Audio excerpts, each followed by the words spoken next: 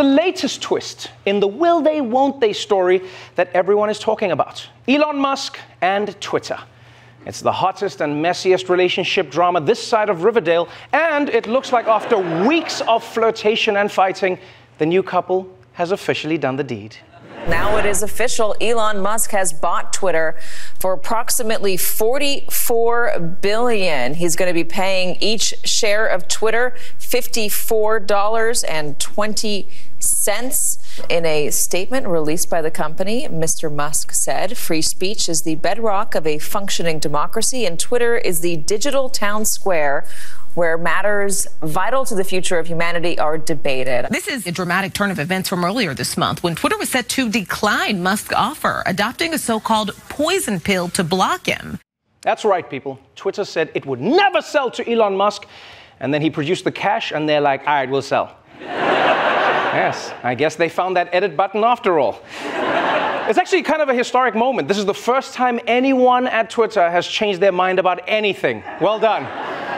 I feel like Twitter was always going to sell to Elon, though, right? They just couldn't be too eager about it. You know, it's like a husband and a wife where it's like, I am not going to that wedding. Forget it. It's not going to happen. And then 3 months later, it's like, how does my bow tie look? How does it? Do you think it looks good? Do you think it does? I honestly don't know why Elon would want to own Twitter, right? It just doesn't seem like a fun place to supervise right now. You know, it's like buying Jurassic Park after the power went down and the cages are opened. Yeah, you're going to spend a lot of time replacing Jeep windshields. That's all I'm saying. But the truth is, look, in many ways, this is a really smart move by Elon Musk, because wealthy men know the value in owning publishing platforms. Yeah, it's why Jeff Bezos bought the Washington Post. It's why Rupert Murdoch bought the Wall Street Journal. It's why Confucius owns those fortune cookies. Yeah. Yeah, because you see, then he knows that none of us will play his lucky numbers in the lotto. That's genius. So you see, by buying Twitter, Elon Musk gets to own one of the most culturally influential publishing platforms in the world. I mean, remember this, think about it. Twitter is how the Arab Spring took off, right? Black Lives Matter blew up on Twitter. The Me Too movement started on Twitter. Trump used Twitter to turn himself from a reality show joke into the 45th president of the United States and a joke. So owning Twitter gives you more power than the drugstore employee with the key to the deodorant shelf. Yeah. Yeah, you want to smell fresh, you best not piss off Curtis. Don't play around. I'll shut you down, walk around smelling musty. So here's the thing. Look, whether you are for Elon Musk or against him, you've got to admit, it is pretty crazy that one man is now in control of all of that. Because before this, Jack Dorsey didn't own Twitter. A lot of people think he did. No, he had 2% of the shares. And even as CEO, he still had to answer to the board. And the board still had to answer to the shareholders. And Twitter itself still had to answer to the SEC. But now as a private company, it's just Elon Musk. Yeah, everything that happens on Twitter from now on is up to him. And also whatever strain his weed guy gives him that day. I'm just saying, if he gets the wrong sativa, there could be a race war, people. Prepare yourselves. Like, this is the thing. Whether it's a billionaire you like or a billionaire you hate, as a society, I think we should spend more time interrogating how easy it is for billionaires to shape our world in their favor. Just think about it. You like it now, you don't like it now, but should they be able to do it? I don't know. But let's move on from Twitter to a real battlefield, the invasion of Ukraine. Since before the invasion began, the United States has tried to put pressure on Russia using economic sanctions, which is basically taking away your allowance, but for countries.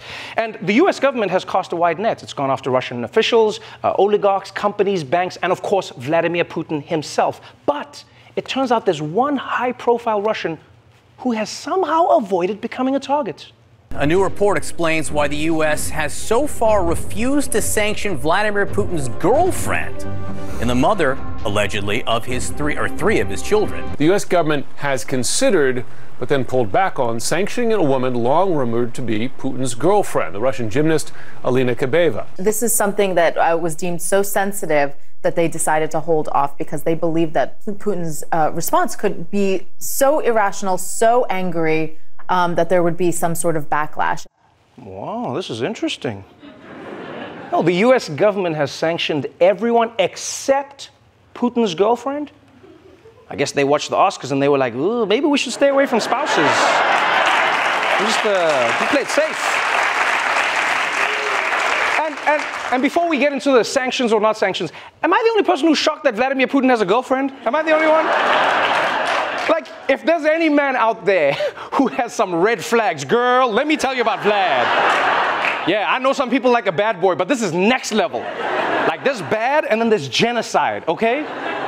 Also, Putin must be relieved that the US is not sanctioning his girlfriend. Because let's be honest, sanctions take a relationship to a whole new level. You know, that puts a lot of pressure on the relationship. Yeah, I always tell my friends, sanctions in a relationship, whoa, oh yeah, it's a lot of pressure, yeah. Yeah, I'm sure Putin was relieved. You know, he can't have America being more serious about his relationship than he is. Can you imagine how pissed his girlfriend would be? He's just like, Vladdy, how come America treat me like your wife, but you still will not let me keep toothbrush at Kremlin, huh? Ты что, Vlad, ты что?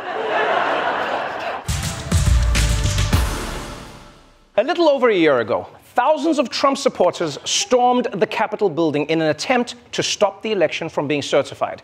And they wanted to declare Donald Trump super president forever, no backsies. Now, what was surprising is that by and large, the Republican Party has decided not to hold any of that against Donald Trump. And I mean, let's be honest, how can you stay mad at this face? How could you stay mad at this face? But the Capitol riots wasn't even the scariest thing that happened on January 6th. Because, you see, my friends, we're now finding out that something else happened that day. Countless Republicans seem to have had their memories erased. I know it sounds crazy, but okay, look at what happened to Kevin McCarthy, the leader of the House Republicans and guy who has definitely called rap music the hippity hop. He's one of Trump's firmest supporters, never wavered in public, even after January 6th. So when the New York Times reported that McCarthy had privately told colleagues that he thought Trump should resign, he denied it fiercely. He had no memory of saying anything like that. And then the tapes dropped. I've had it with this guy. What he did is unacceptable. Nobody can defend that, and nobody should defend it. Again, I mean, the only discussion I would have with him is that it would be my recommendation he should resign. It is my recommendation that he should resign, but yet McCarthy's memory of that call was completely wiped. Yeah, on January 10th, he was all, I've had it with this guy, and then 2 weeks later, he was chilling at Mar-a-Lago.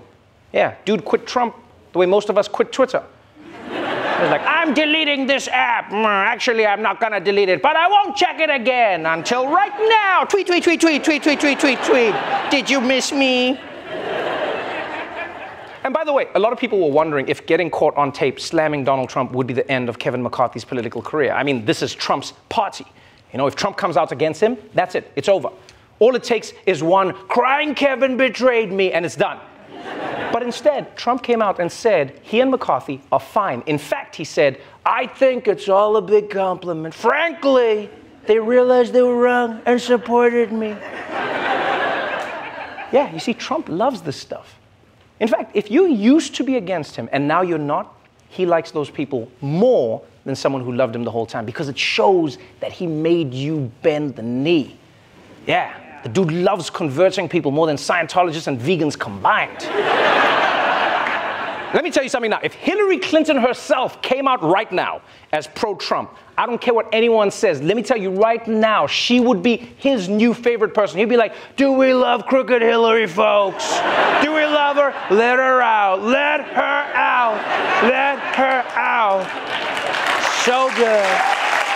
So good. I love her. I love her.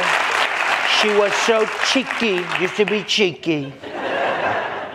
So yeah, Kevin McCarthy completely forgot what he said on and around January 6th. But it's not just him. Take Rick Perry, Trump's energy secretary. A few months ago, CNN reported that Perry was the author of a text message laying out a plan for overturning the election. And Perry said, absolutely not, it never happened. But then today, CNN got hold of the complete message, and it's actually signed Rick Perry. Yeah. I don't know what's worse. The fact that he was part of an insurrection, or the fact that he signed his text message. That's such an old person thing to do. It's worse than when my grandfather bought a bigger TV because he thought it would fit more channels in it. So look, obviously something happened to Rick's memory too. But as worried as I am for those guys, people, I am really concerned about Marjorie Taylor Greene. Congresswoman from Georgia and soccer mom who's definitely slashed the other team's bus tires.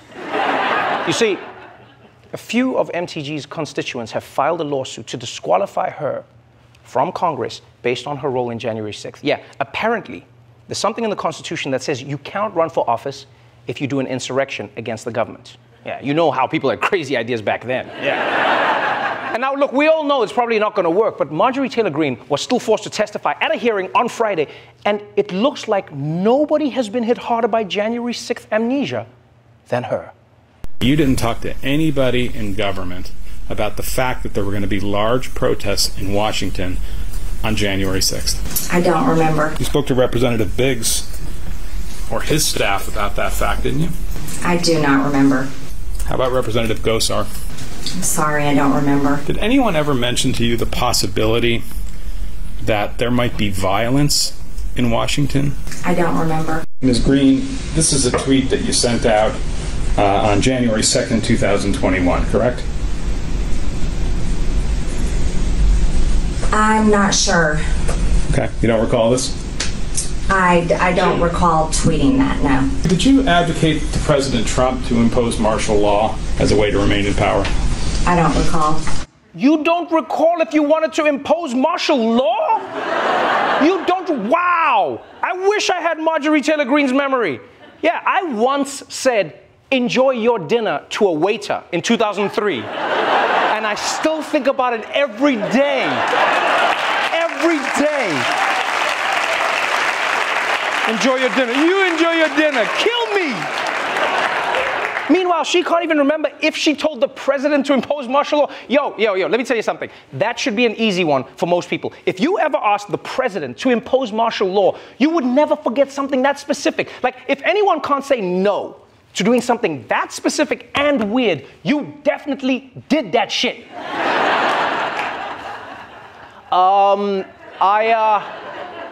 Have I ever tried to steal a horse and ride it inside a bouncy castle? Your Honor, I do not recall. But you gotta admit, that sounds like something a pretty cool guy would do, right? Right? Members of the jury, right? Yeah. But if it's not cool, then I do not recall. Yeah. I don't remember. So, Marjorie Taylor Greene spent the entire hearing denying that she had any memory of anything to do with January 6th. But it turns out, my friends, that there may be a cure to this amnesia, because one thing that can bring it back, even if just for a little bit, is evidence. And in another moment, Taylor Greene first denied that she had called House Speaker Nancy Pelosi a traitor to her country, before kind of hedging a little bit when faced with actual evidence of saying it.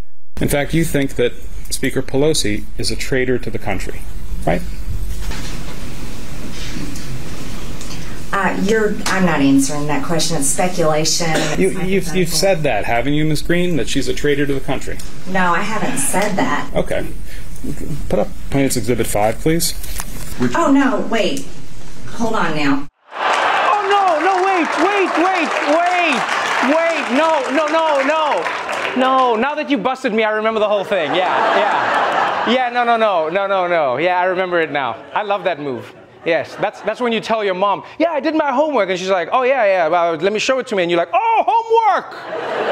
Yeah, I thought you meant my work at home. I'll do that now. Thank you, Mom, for reminding me. Yeah, no, thank you so much for that. Look, man, I mean, clearly this person is unqualified for Congress, right? Because politicians are supposed to be good at lying, okay? This was just embarrassing. Okay, in my defense, I didn't know you had evidence. I mean, I never have evidence for the stuff I say. I didn't even know that was a thing you could do. Keep in mind, people, this stuff only happened a little over a year ago. It's not like they're being asked to remember their prom date's eye color. These aren't trick questions.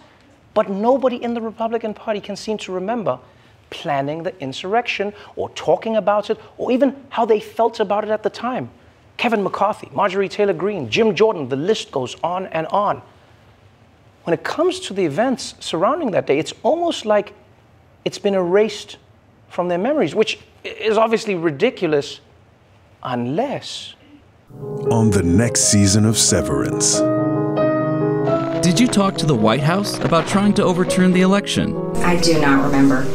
It's one thing to forget work. Governor, to see McCarthy simply doesn't remember what he said about Mr. Trump's culpability. I'm not sure what call you're talking about. Jim Jordan can't seem to remember when he talked to Trump on January 6th. I don't know if I spoke with him in the morning or not. I just don't know when those conversations happened. But what if an entire political party couldn't remember January 6th? Did you talk with other congressmen about overturning the election? I have no idea. That's a perfect score.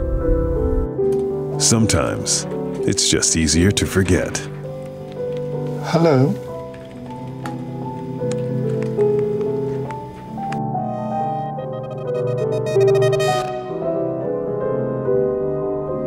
Coming to Apple TV Plus this fall.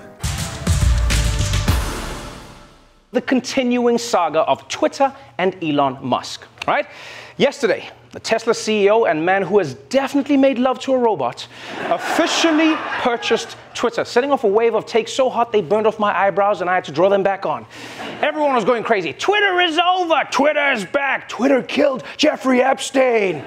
But one of the biggest takes came from former Twitter CEO, Jack Dorsey, who gave Musk his stamp of approval, saying, "I trust his mission to extend the light of consciousness." And I'll be honest, people, I have no idea what that means. Yeah? But Jack's clearly on that billionaire speak, yeah. No, I feel like after you reach a certain net worth, you just start talking like a stoned Jedi, you know? It's like, what do I want for lunch? My hunger cannot be satiated, for I crave justice. So, turkey sandwich? Yeah, turkey sandwich? But all jokes aside, Jack Dorsey is a great guy, and I wish him a safe journey back to his home planet. But not everyone is as chill. Yeah, a lot of Twitter users flat out said that they're going to leave the site. That's how much they hate the idea of Elon Musk owning it. To which Elon replied, "I hope that even my worst critics remain on Twitter, because that is what free speech means." Yeah, it was really beautiful, and I hope that he means that. I really do. I mean, but don't forget, this is a guy who once personally canceled a blogger's Tesla order because of something they wrote about him. So I'm just saying. Yeah, you know, he has nice intentions, but when you have the power to be petty on an epic scale, the temptation to do it can be really hard to resist. Yeah, I don't even blame him. I think it will happen to him. Like, if I bought Google, you best believe I would abuse those autofills. Yeah. Especially around like Emmy voting season. You'd be like John Oliver, be like children's wig collector. Stephen Colbert, hit and run. Trevor Noah saves puppies. Hey, how did that happen? Me? No, oh, guys, no. I just had to, because Stephen Colbert hit the owner, and then I had to, you know, just one of those things. But of course, the person everyone was waiting to hear from was the former king of Twitter, who would still be the king if the throne hadn't been stolen from him. I'm talking about Donald Jet Ski Trump. You see, after getting kicked off of Twitter, Trump started his own service called Truth Social. But now that Elon owns Twitter, everyone wants to know if Trump will come back. And yesterday, the Tangerine Dream responded. Someone not on Twitter, Donald Trump. A little over a year ago, the former president was banned from the site. But even with new ownership, Trump told Fox News he will not rejoin and instead stick with his own social media platform. I am not going on Twitter. I am going to stay on Truth. I hope Elon buys Twitter because he'll make improvements to it, and he is a good man, but I am going to be staying on Truth. President Trump this weekend, Saturday night at his rally, touting his social media platform Truth Social and its plans to take on big tech censorship. Because of this digital tyranny, we had to give the American people their voice back by building something called Truth Social. Truth Social. Oh man, did this guy just call Truth Social Truth Central? What was that? My man, you had one job. It's your social media platform, and you messed up the name? It's almost like every time Trump speaks, his own mouth stages an insurrection. That's what happens inside there. But yeah, Trump insists that he is not going back to Twitter, He's going to stick with Truth Social, which so far has been a total bust. Apparently, the app only has 500,000 daily users. And to put it in perspective, Twitter, the thing that it's supposed to be replacing, has 217 million daily users. Yeah. So Truth Social is competition for Twitter, the same way that guy on the plane was competition for Mike Tyson.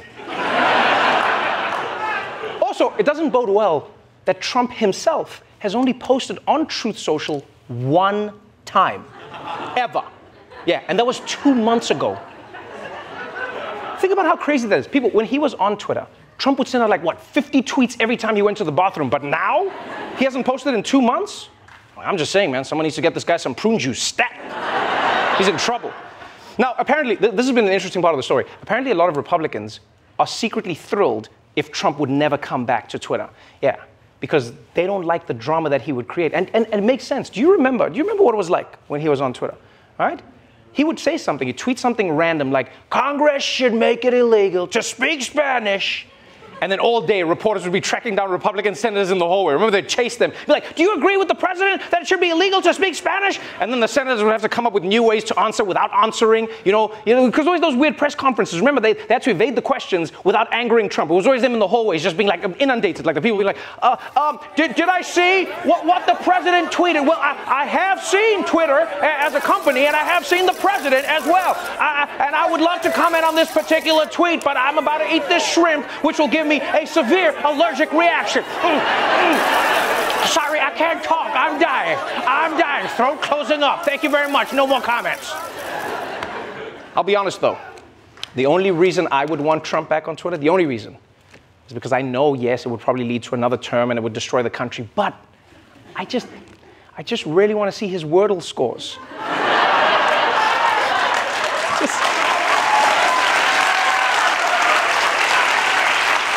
To see him every day being like, how could Trung Shek Chel not be a word? I use it all the time. As you know, it has been 9 weeks now since Vladimir Putin decided the best way to improve his international standing was to gently slide not into Ukraine's DMs, but into the entire eastern region. And since then, the whole world has been trying to figure out what to do. How do you respond to a madman who has nuclear weapons in his back pockets? And the world tried everything. Tried sanctions, tried cutting off Putin from international trade, tried blocking his PlayStation profile so he couldn't play Fortnite. And now, finally, some countries have taken it to the next level, with Germany sending tanks to Ukraine. Yeah, which the Russians have called a major escalation. And I'll be honest, I agree with Russia on that. It is an escalation. You know, whenever German tanks show up to anything, shit's about to escalate. German tanks never show up and people are like, all right, it's chilled now. Yeah, you know what it's like? It's like when a black woman takes off her earrings. There's no way things are cooling down from there. Whatever you did wrong, you about to pay. But Russia is also doing their own escalations by turning off some of Europe's heat. Overnight, a drastic move. Russia cutting all gas deliveries to Bulgaria and Poland, 2 NATO members. This comes after Putin's ultimatum last month, demanding that, quote, unfriendly nations pay for gas in Russian rubles. Poland's prime minister not backing down, saying we will be able to protect our economy, protect our households, and Poles against such a dramatic step by Russia. Bulgarian officials say they are working with state gas companies on alternative sources, while Poland says it has been working for years to reduce its reliance on Russian gas, and there wouldn't be a shortage of gas in Polish homes. Ooh, things are getting tense. Yeah, Russia says no more gas for Poland and Bulgaria. And in response, Poland and Bulgaria are like, screw you, we don't need your gas. We have our own. And then just to prove the point, Poland and Bulgaria posted selfies of themselves surrounded by gas. Yeah, classic breakup behavior. But this is the thing that's going to suck for Russia. Their main leverage is that their gas provides Europe's heat. But as the months get warmer, their negotiating power goes down. You know, it's the same way your gym teacher has all the power over you to make push-ups like what you're going to do during the school year, but let him meet you over the summer vacation, and all of a sudden it's like, you have no power here, Mr. Papadopoulos. Why don't you do push-ups, bitch? He's like, I'll see you in September, but I'm here now. So you know what? Good for Poland and Bulgaria, because most European countries are still buying Putin's gas. Yeah. Many of them say they can't help it, which you have to admit is a little weird. you know? It's like if the people of Gotham were obsessed with the Joker's taco truck. You know, it's just like, look, I mean, this guy is definitely a supervillain, but have you tried his al pastor? I mean, it is amazing. And here's the thing. So this is the thing. The underlying issue is a little more complicated than gas or no gas, right? What happens is Russia wants to be paid for its gas in rubles, right? The Russian currency, because that way European countries have to keep buying rubles, which keeps the currency alive. So I understand why Russia is so mad at getting paid in a currency that they don't want, you know? Like, have you ever gotten a gift from, like, your little nephew that's like a coupon for one free hug? Yeah, I don't want that shit. I want cold, hard cash, Timmy. Hugs always free. Are you stupid? Anyway, let's move on. Timmy pisses me off, man. For years, flight attendants in America have complained about, well, two things. One, idiots who press the call button when they meant to turn on the lights. And two, the way they get paid. Well, now, finally, Delta Airlines is taking care of one of those issues. Flight attendants with Delta will soon be getting paid a little bit more money. The airline says it'll now start paying cabin crews during boarding. Up until now, flight attendants did not start getting paid until the passengers were seated and the plane's doors closed. That was the moment that their pay started. Delta says the change will start June 2nd as the company faces the possibility of its more than 20,000 flight attendants forming their own union. The change could increase some attendants' wages by several $1,000s every year. Yeah, believe it or not, flight attendants in America do not get paid during the boarding process, which is crazy. Just think about it. You're at work, doing work, but your boss is like, nah, this is your free time. What, I only pay you when the doors are closed? That's wild. It also sucks for flight attendants on Spirit Airlines because they don't even have doors. What do? Do they work for free? How does that shit work? Because here's the thing, people, the boarding process is not easy. If anything, they should be getting paid extra for that part.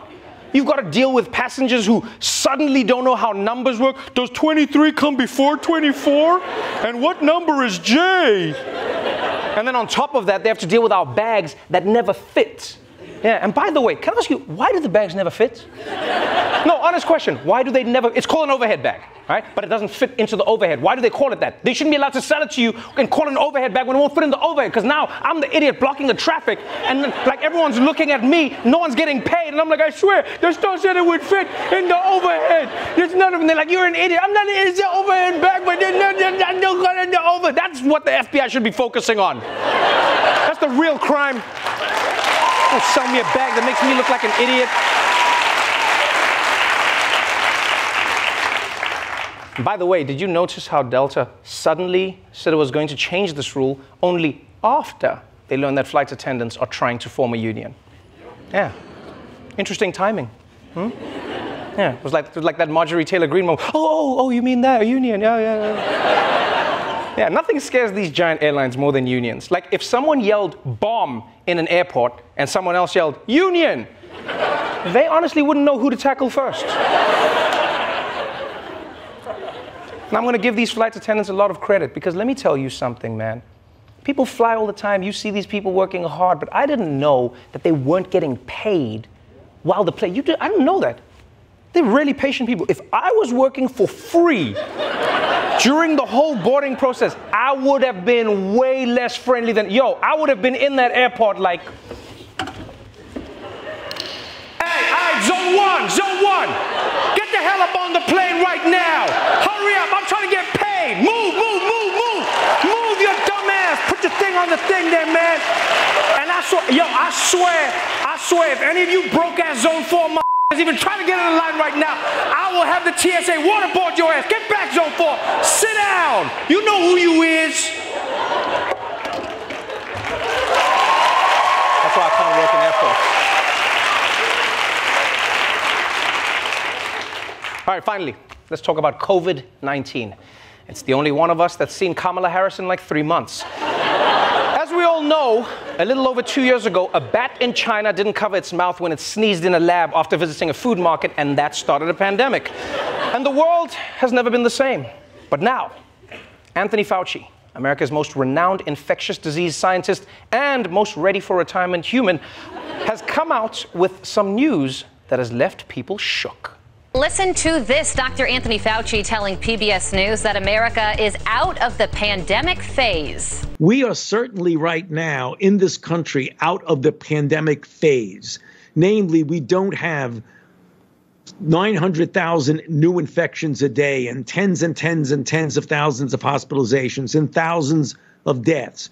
We are at a low level right now. We're not going to eradicate this virus. If we can keep that level very low and intermittently vaccinate people, and I don't know how often that would have to be, but right now we are not in the pandemic phase in this country. Woohoo! The pandemic phase is over, people! The pandemic phase is over. Oh my God, I'm so happy. Oh, I'm so happy. I'm so happy. Man, oh man, I've been waiting for this moment since March of 2020. Do the balloon drop, yeah!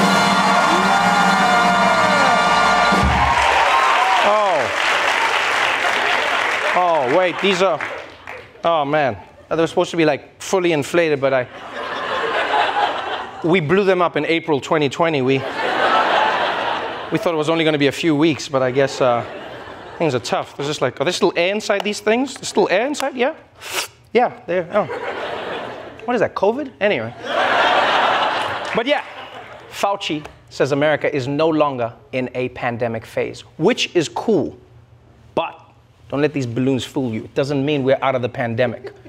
A lot of people actually misinterpreted this news today. They were like, the pandemic is over. Time to tongue kiss my grandmother again. Man, time to tongue kiss my grandson again. They're a very loving family. But that's not what this means. What Fauci was saying is that America is currently not in a pandemic phase, as in not in a pandemic right now, but it's not over. It could come back, or it could go away, but it could come back. Or go, you don't know. Yeah, it's a phase. It's sort of like wide-leg jeans. They disappeared for 20 years, and now, suddenly, everyone looks like they had to borrow a pair of pants from Shaq, you know? But as much as you want to get angry at people, here's the thing, Dr. Fauci, how did you not know? How do you not know by now how stupid people are, huh? We're all stupid. You can't just say pandemic phase is over. Oh, when you say that, all we hear is party time. I feel like that's been the major failure of this pandemic. It's that the scientists have been communicating directly with the public without somebody to interpret what they're saying. That's bound to cause chaos. Right? We don't understand scientists speak. It's the reason God didn't speak directly to the people. He always went through a messenger. You know? He was like, Noah, soon I will purge the land of all sin and vice, so henceforth abundance may spring forth, and whence there was squalor, things will change. And Noah was like, all right, gotcha. Hey, yo, grab a giraffe, shit's about to get wet. Now we understand. Afghanistan. For months now, we have known that the Biden administration completely botched the exit of American troops from America's longest war. Yeah, even the Game of Thrones guys were like, woof, rough ending. But now, for the first time, we're learning the details of how costly this mistake actually was. We do have some news. CNN reporting this morning that the U.S. left behind $7 billion worth of military equipment in the chaotic withdrawal from Afghanistan last year. That equipment now in the hands of the Taliban. What kind of equipment is it? According to the report, a few details: aircraft, munitions, military vehicles, weapons, communications gear. A lot of it requires very precise maintenance to remain usable. They don't know if the Taliban have been able to keep all of this stuff running. That's a key question that they may never get an answer to. They left $7 billion worth of military equipment in Afghanistan. How is that even possible? Like, because I get anxiety leaving a hotel in a hurry, you know? I get that. You know, like when you're rushing and then you forget your toothbrush? But let me tell you something. If I left $7 billion worth of toothbrushes, we're turning this Uber around, people. We're going back. Now, according to the people who left the stuff behind, and this part was really interesting, they say this might not be an issue because they say the Taliban might not be able to operate this stuff anyway because of how complicated it is. And first of all, I feel like they're just saying that to cover their ass. Second of all, how are they going to act like the Taliban doesn't have YouTube? You can find anything on YouTube. Anything. You're telling me only Americans can use this equipment, but the Taliban can't? They're acting like to turn the tank on, you have to sing like the theme song to Friends, you know? You just got to be like, come on, guys, you got to get the claps right. It's not working. What's happening? Here's my question. America never has the money for anything. Right? There's not enough money for healthcare. There's not enough money for education. There's not enough money to finally finish the Washington Monument by putting 2 balls on it. But America has no problem with leaving behind $7 billion worth of weapons. How come that never happens any other way? Like, just once, I would love to turn on the news and hear something like, this just in, the government has too much money for healthcare, so everyone gets a free butt lift. It's mind-boggling, people. It's mind-boggling how much money America wastes on the military. And don't let them trick you into saying like, oh no, it goes to the troops, because it doesn't go to the troops, right? The troops are not balling in the club. No, the defense contractors is where the money goes. And then you hear these people like, well, we need to spend that money to keep people safe. But let me ask you this. What's more threatening to people in America? A group of rebels in some foreign country, or healthcare nobody can afford, toxic drinking water, poverty, pollution? Because if I was America, I would spend my war money on the biggest threats. Yeah, that's what I would do. And then I would send the Taliban Flint's old water pipes. That's how I'd fight. You don't need missiles, just send that shit. Yeah, try drinking now. All right, but let's move on to England, the world's #1 exporter of Benedict Cumberbatches. As you may know, UK Parliament can be a pretty rowdy place. You know, every day people are shouting and booing at each other like the crowd at the world's pastiest rap battle. But it turns out that there is something that you're not allowed to do on the floor, as one British politician found out. The Conservative Party has launched an investigation into claims by some of its female MPs that a Tory colleague watched porn on his mobile phone in the House of Commons itself. Who is the Tory MP accused of watching pornography in the Commons? We still don't know, but government ministers have lined up today to condemn him, saying there's no place for pornography in any workplace. The MP could be suspended and thrown out of the Conservative Party, and the story has reignited criticism of the overall culture in Parliament. A member of the UK's Conservative Party was caught watching porn during a session, and now he could be expelled for it. And I'll be honest, I'm just trying to understand the motivation here. No, like what part of Parliament made this guy want to watch porn? Like, what turned him on?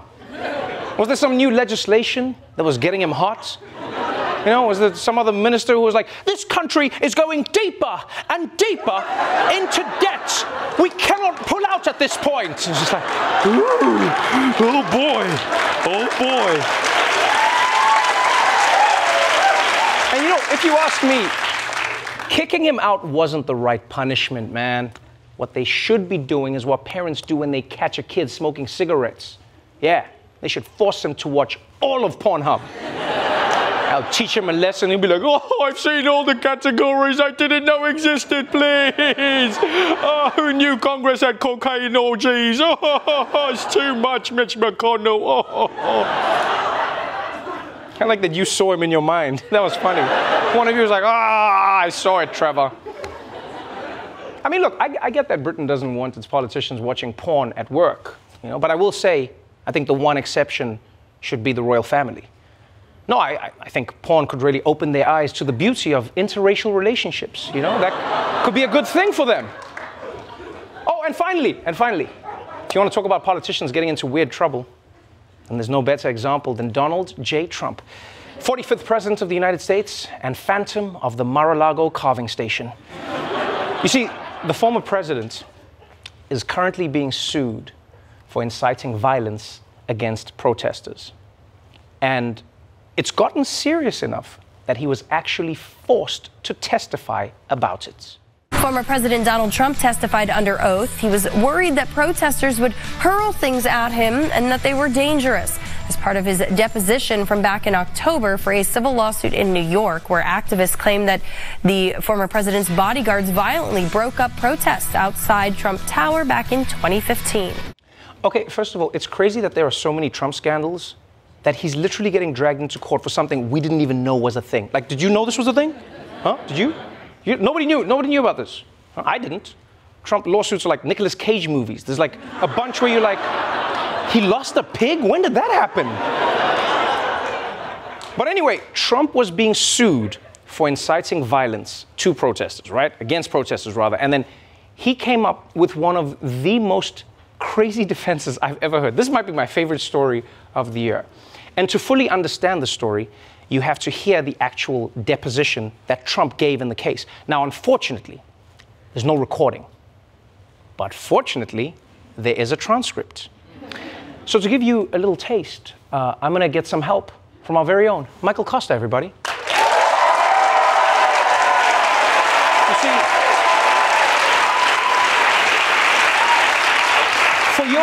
for your understanding and enjoyment, Costa and I are going to read sections from the transcript for you.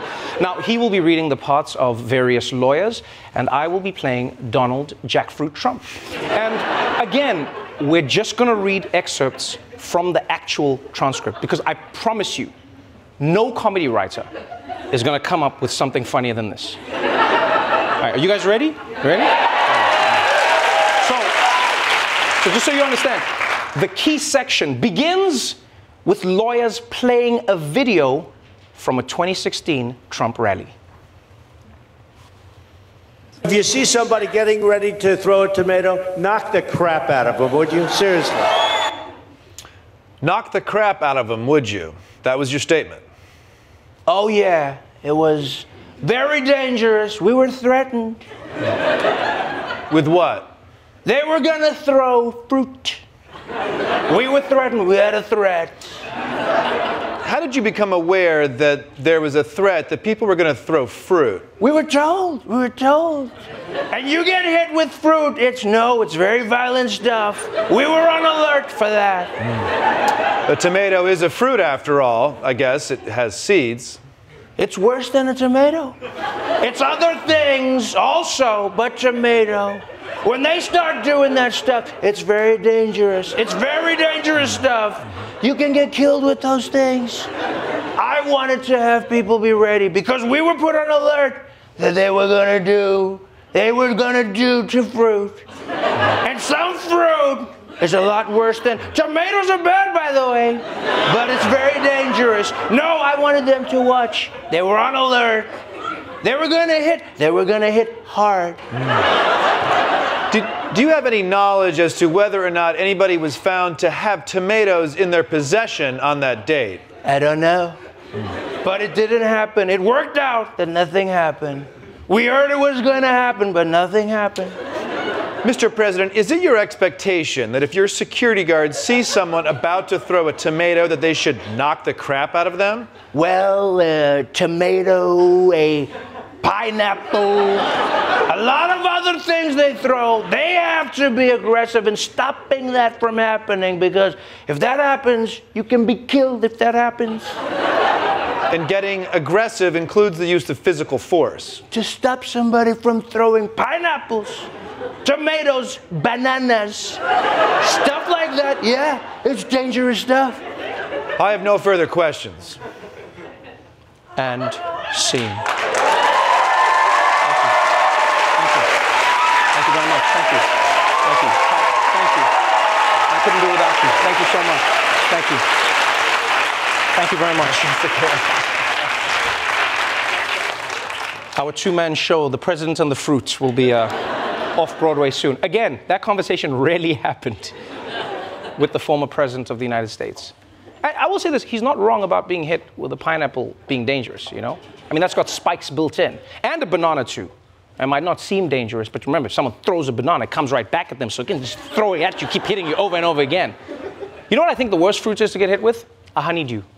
Yeah, no, not because it's hard, just because you could get some of it in your mouth, and that shit is disgusting. Like, I hope it hits me in the head and kills me so I don't have to taste it. That's what I hope for. But no, people, this is serious stuff, and it's actually caused the Secret Service to alter their methods. I'm told that we've obtained a classified training video that shows how Secret Service protesters are now going to be dealt with. And here's some of the new training.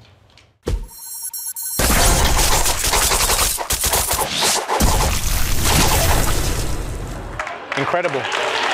Really incredible. Before we go, I just wanted to remind you that nearly 4,000 homes have been destroyed and more than 40,000 people have been displaced by the floods and the mudslides in my home country, South Africa. Now, Gift of the Givers is a South African-based disaster relief organization on the ground helping those who have been affected by the floods. So if you can help them in their work in any way, then please donate at the link below.